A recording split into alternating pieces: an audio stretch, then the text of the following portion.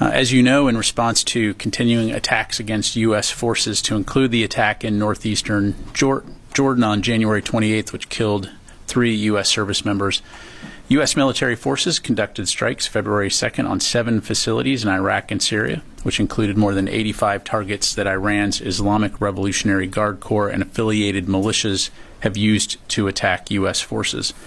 The facilities struck included command and control operations centers, intelligence centers, rockets, missiles, unmanned aerial vehicle storage, and logistics and munitions supply chain facilities.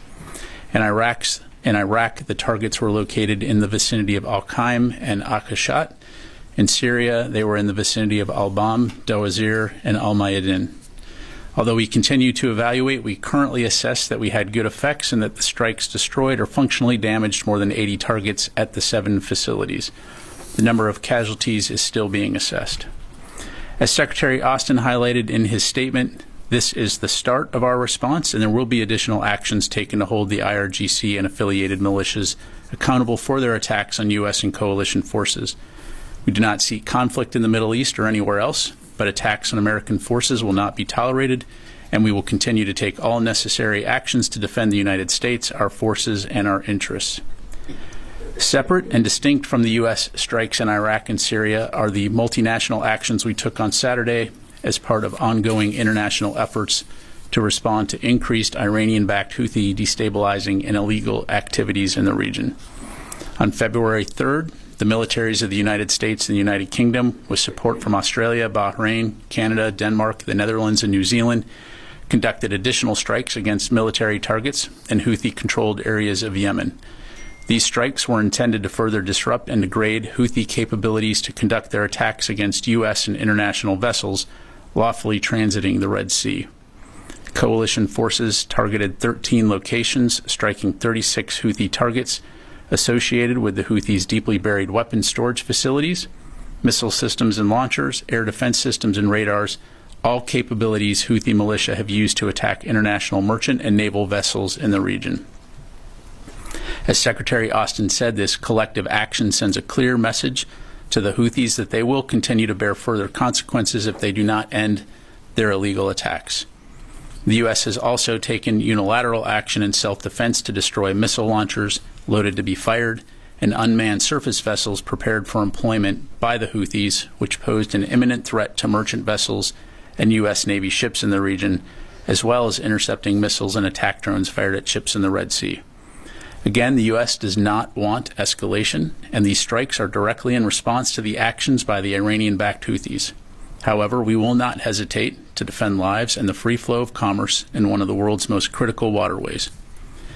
Shifting gears, Deputy Secretary of Defense Kathleen Hicks presided over the U.S. Northern Command change of command ceremony today in Colorado Springs to honor General Glenn Van Herk for his 3 decades of military service and leadership, and to welcome General Greg Guillot as the next commander of U.S. NORTHCOM and the North American Aerospace Defense Command, or NORAD.